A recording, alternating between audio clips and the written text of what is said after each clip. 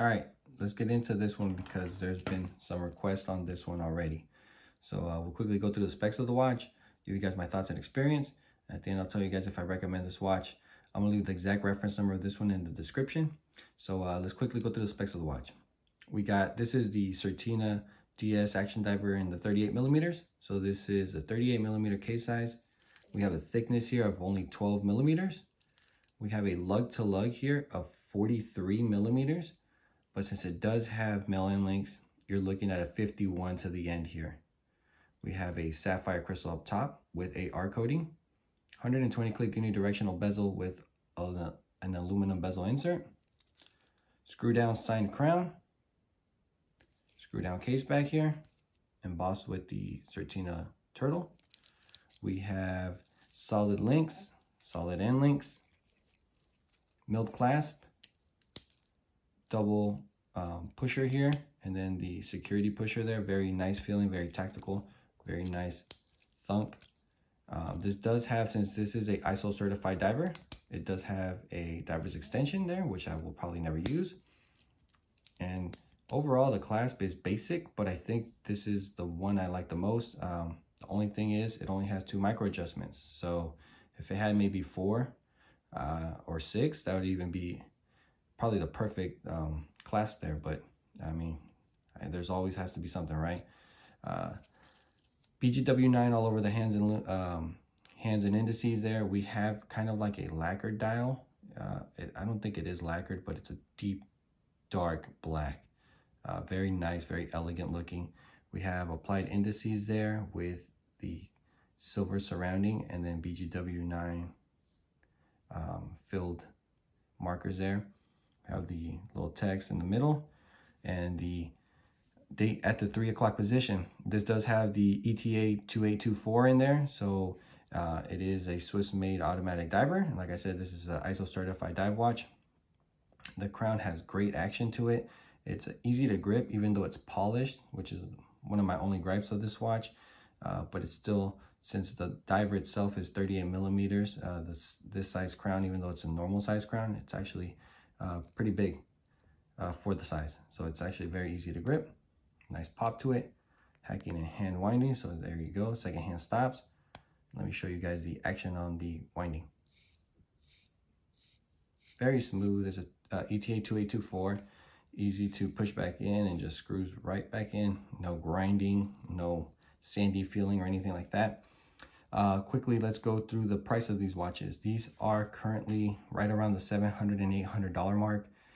What I've noticed is that most US retailers are actually sold out of these, but you can still probably find these overseas. I got mine from a UK authorized dealer. They're right around the same price, usually around $700 or $800, converted from whatever currency they're using. This one in particular, I was able to find right under $500, which was a great price. So I snatched it up right away.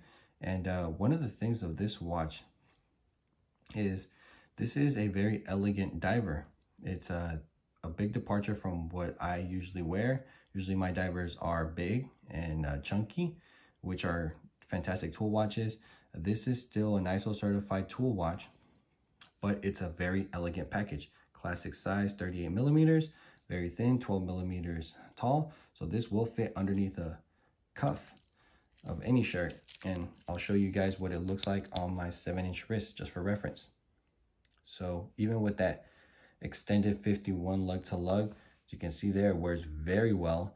I like the broad shoulders there of the case because it gives it a little bit bigger presence, even though it's still a 38. So just a great wearing watch, no hot spots, wears low, like I said, a very comfortable bracelet. I mean, it's just overall great packaging here. This one I tend to wear a little bit loose just because it's a smaller dive watch. So yeah, I don't need this one. It's not heavy. I don't need this one to be strapped in and not move at all. This one can have a little play in it and everything's great. You tend to forget that this is on wrist. That's how well balanced and comfortable it is. Like I said, this could be your one and done, just because it's so well balanced. And let me give you guys a quick bezel action sounding there. So it's very clicky, Very pleasant feeling here. Just a nice bezel action, and it's very easy to grip even if your hands are wet, just because of that coin edge bezel there. And like I said too, this is a true tool watch. There's almost no polishing whatsoever. Everything, the side of the case, every single spot of the bracelet is brushed.